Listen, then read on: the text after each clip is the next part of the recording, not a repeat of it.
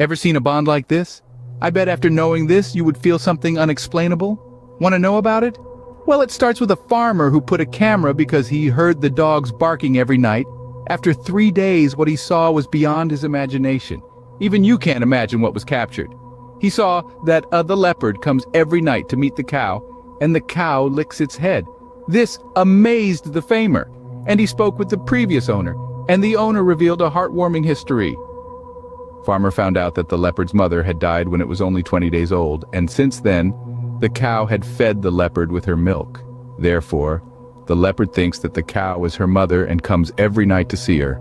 This real incident tells us about the importance of the bond between a mother with her children. So if you are having that bond, respect it, take care of her love. Don't take it for granted because everyone is not lucky as you are.